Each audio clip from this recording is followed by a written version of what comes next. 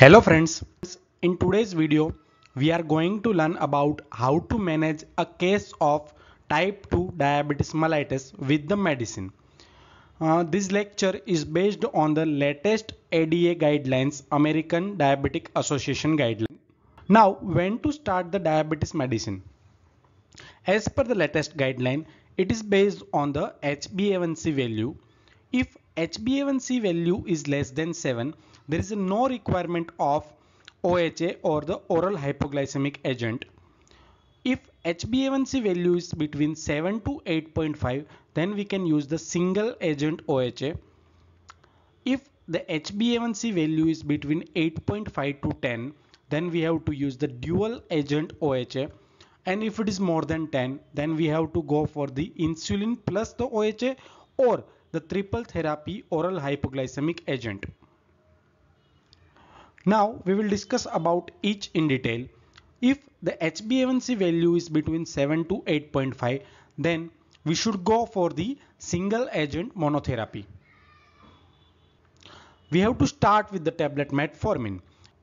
If the serum creatinine value is the normal, the dose should be 500 mg once in a day. We should go for the assessment with the FBS and PP2BS after 2 to 4 weeks. If it is not still control, then we can increase the dose from the 500 mg once in a day to the 500 mg twice in a day BD. Then we have to reassess for the FBS and PP2BS after 2 to 4 weeks. If it is still not controlled, then we can increase the maximum dose up to the 1000 mg BD 2 times a day. So the maximum dose of metformin is between the 2000 to 2500 milligram. Some brands available for the metformin is Glycomat, Obimat, Forsun. You can use any of the brands nearby available to your clinic. Now, if the HbA1c value is between 8.5 to 10, then you can go for the dual agent oral hypoglycemic agent, or patient sugar value is not controlled with the single agent OHA, then also you should go for the dual agent OHA. You have to add another OHA with the tablet Metformin. You can add from the group DPP4 inhibitor. The group DPP4 inhibitor includes the medicine sitagliptin and the vildagliptin. You can use the another group which is known as a sulfonylurea, which include glimepiride, gliclazide, glipizide, etc. drugs. You can use the another group SGLT inhibitor, which includes dapagliflozin and the empagliflozin. So example of the brands available for the dual agent OHA is for the metformin and DPP4 inhibitor like sitagliptin. The brands available are Sitasan M, Istamat, Janomat, etc. For the metformin plus vildagliptin, which is also a DPP4 inhibitor group, the brands available are Vilasan M or the Vilect M.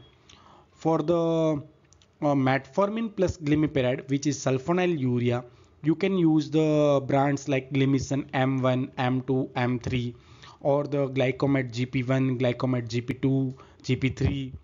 You can use the Glimistar M1, M2, M3.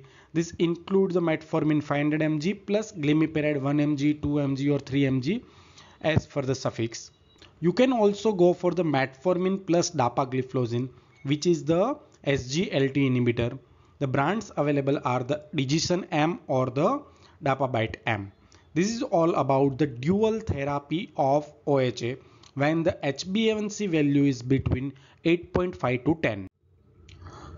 If the patient's HbA1c value is between the is more than 10, or the sugar value is not controlled with the dual oral hypoglycemic agent, then you have to add the third agent. Like if the patient already on the metformin plus DPP4 inhibitor like sitagliptin or vildagliptin, then you have to add the third agent, which is from the either from the group of sulfonylurea or from the SGLT inhibitor or the pioglitazone. Now you have to remember one thing: the sulfonylurea group like glimepiride, glipizide or gliclazide is a potent oral hypoglycemic agent. It is a cheaper, but the side effect is it is leads to the significant hypoglycemia. So you should avoid the sulfonylurea in your patient if patient is undergoing recurrent hypoglycemia. You can also add the pioglitazone. The dose should be 15 mg or the 13 mg once or twice in a day. The side effect of the pioglitazone is the weight gain. So you should add the pioglitazone only if your patient is lean and thin or your patient wants to gain the weight. For the obese patient, ideally you should avoid the pioglitazone because the side effect is the weight gain. For the SGLT inhibitor, it is a weight neutral. If your patient is already on the metformin plus sulfonylurea, means metformin plus glimepiride, glipizide or gliclazide, then you can add the SGLT inhibitor, DPP-4 inhibitor or the pioglitazone. The advantage for the DPP-4 inhibitor, it is a weight neutral plus it is safe for the renal and the cardiac patient. So this is about the triple therapy OHA.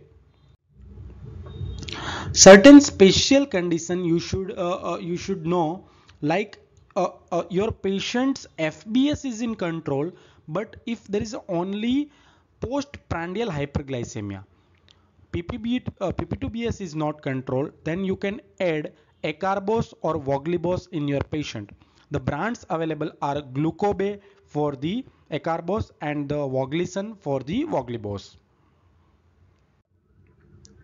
Now some another special condition, like if your diabetic patient having a ischemic heart disease, MI or stroke, then the safer oral hypoglycemic agent is the SGLT inhibitor group, which include dapagliflozin, empagliflozin.